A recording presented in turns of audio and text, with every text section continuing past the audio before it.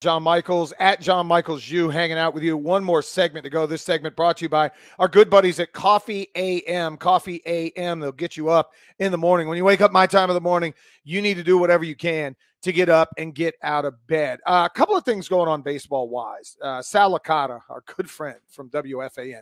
I use that term very loosely, our good friend who made fun of the station that I currently work at. He made fun of the Braves. Braggadociously back in May, he said, the NL East is over. The NL East is done. And suddenly he's had to walk it back and walk it out like he's DJ Unk. That's what he really had to do, because that 10.5 game lead magically is down to 3.5. It actually got to 2.5. And then unfortunately, the Braves bullpen wasted what was a magnificent outing from Charlie Morton the other day. They blow a game late to the Cincinnati. Braves did win last night on 4th of July. With all the rain and everything, about 2.5 hour rain delay, they pick up a win 6-3. Good news for the Braves is 24-7 over the last 31 games. I mean, it is just absolutely phenomenal what they're doing. Beat a good team in St. Louis yesterday. Obviously won 3 of 4 against the Giants. Did lose 2 out of 3 to the Dodgers, but that's all fine and dandy. Second good part of everything, the starting pitching. My goodness, Max Fried, great. Spencer Strider, great. Charlie Morton had a one-hitter through 7 innings. And then last night, Kyle Wright was going to pick up his 10th win if it wasn't for the rain delay. And he ended up having to go out after 4 innings and sit for 2.5 hours, didn't come back and get a chance to get the win. Which, by the way, baseball, so I get the rule. 5 innings pitch gets you in line for the win. When you have a long-ass rain delay like that, like maybe there should be a time limit, an hour or 2 if there is a rain delay, maybe an hour. If your starting pitcher has to sit an hour and can't come back in, and he's in line for the win when the rain delay happens, how about give him the win? Kyle Wright would have his 10th win. And maybe Mark Zinno would yell at me. He's a baseball purist. He would get mad that things aren't, going perfectly. But I'm just like, you know what? He was going to get the dub. It was 6-1 when he exited the game. He would have been able to pitch 1 or 2 more innings. But back to this point, not to kind of go off on a tangent, but Braves are doing tremendous work pitching the baseball. If there is one concern for this baseball team right now, it is the back end of the bullpen. And Kenley Jansen will be back on July the 12th. At least that's the reports that are out there. He's dealt with the irregular heartbeat before. Should be back to having that thing taken care of. And July 12th, he'll be back. The Will Smith roller coaster is back from a year ago. I swear. Watching Will Smith is like being on a ride at Six Flags. You go up, you go down, you go up, you down, you're spinning all around, and you hope by God at the end of the day you come out healthy. Last night he's got bases loaded, 6-3 game. Albert Pujols, thank goodness. He yanks one down the left field line, looked like a home run. It ended up being a foul ball, and then he gets a weak grounder back, and you get up out of there. And the Braves win 6-3. The guy that hasn't been pitching well, other than Will Smith, gets a start tonight. And that's your boy Ian Anderson. And we talked some about Ian last week.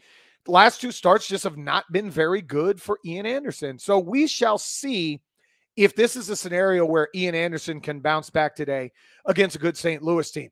But some reinforcements arrived. So if you're a Braves fan, you feel happy. You go back over the weekend, Adam Duvall unfortunately hit by a pitch in the left hand. X-rays negative. He shouldn't be out a long time. Eddie Rosario was back last night, came into a rousing Eddie, Eddie, Eddie chant there at Truist Park, ended up getting a hit, one of his 4 hits on the year, which is amazing, hit a line drive single to right field. You need Eddie Rosario back because I think for more than anything, it really balances out what the lineup is. The lineup had become a little bit right-handed heavy with Duvall, Acuna, obviously, and Ozuna being guys that kind of filled 2 of the 3 outfield spots and your DH spot. Or if it's William Contreras, he's in there as well. Your only lefties right now were Matt Olson and Michael Harris. Well, now you get another one in there with Eddie Rosario. When you get Ozzy Albies back, whenever that may be, you're going to get him back in a switch hitting capacity. And I think that balances out the lineup a little bit better. So that was good to see. Tyler Matzik back from AAA. You much need his arm.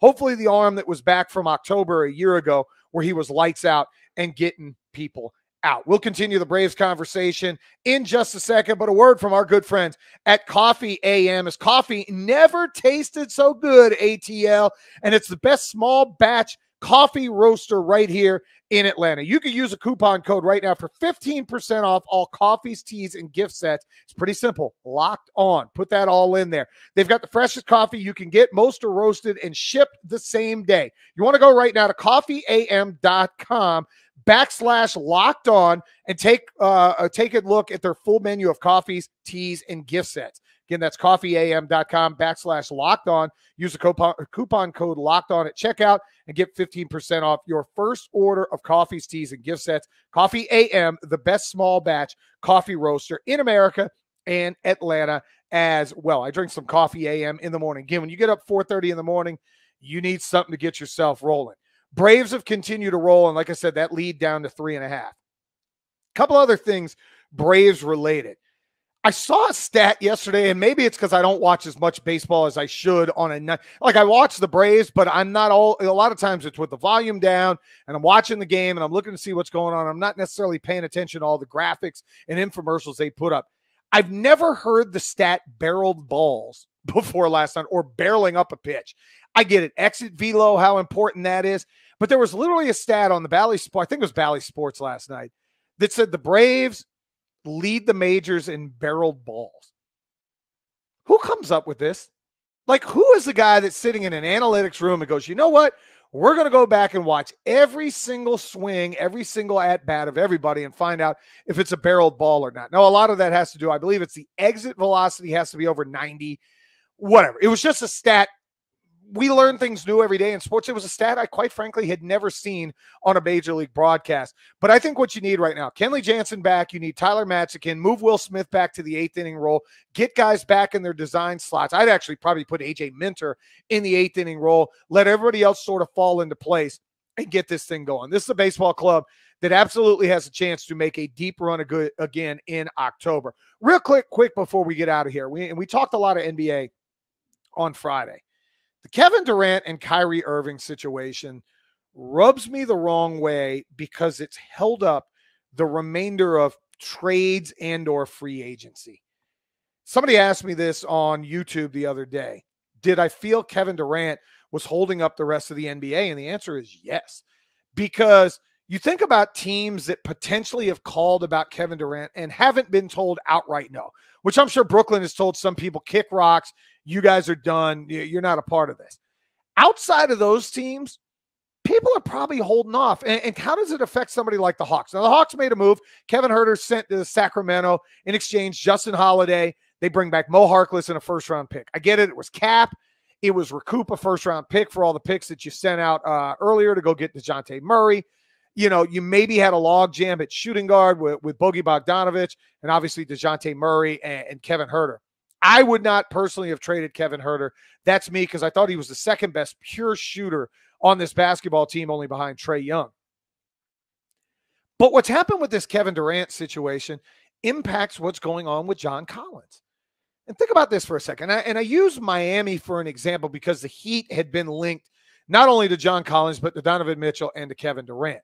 Well, Pat Riley is not going to put anything together right now that doesn't include Kevin Durant and or Donovan Mitchell. Maybe his contingency ultimately ends up being John Collins. But if you're the Hawks, you have to sit back now and wait.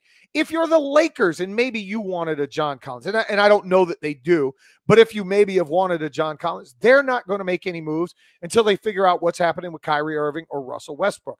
As much, and I am a huge player advocate. I love everybody in athletics, go get your money, because nothing is guaranteed in sports. The NBA, though, has become a whiny person's league. You don't like you, go ahead, sign you a 5-year, $250 million max extension. That's awesome. Sign it. But if you want to cry your way out of town in a year from now, you can do so.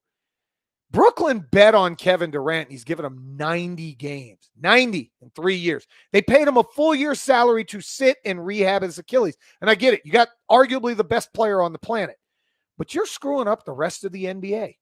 The Hawks can't figure, like Landry Fields and Travis Schlenk can't put together the roster that they want. And maybe it is. Maybe the Kevin Huerter move was the last one. Me thinking outside the box, they've tried to get rid of John Collins, or his name's been in rumors now for like 2.5 years. Kevin Durant, Brooklyn, figure it out. Either stay or trade his ass. And let's let the rest of the NBA get on with their business. Now, in fairness, Brooklyn owes Kevin Durant nothing. Don't owe him a damn thing. They can tell him, kick rocks, you're going to either play for us or you're not. You want to sit out like Ben Simmons, sit out. Because what they know is Kevin Durant's a guy that loves ball. He loves basketball. I don't think he's a guy that wants to sit out.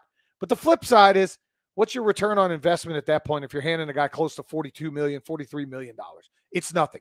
My point to this, how it affects the Hawks, I'd like to see the Hawks roster in full. See it in full. Stop waiting. John Collins, Clint Capella, whoever the hell else they may move. Let's get DeAndre Ayton can't find a sign and trade until Kevin Durant and Brooklyn figure out what they're doing. We'll be back tomorrow. Really appreciate it. You guys go ahead and subscribe. Locked On Atlanta, Locked On ATL. Download it on YouTube. Subscribe on YouTube. Follow everywhere. You can follow me as well at John Michaels U. Till tomorrow, in for Zen as well then. Have a great rest of your day.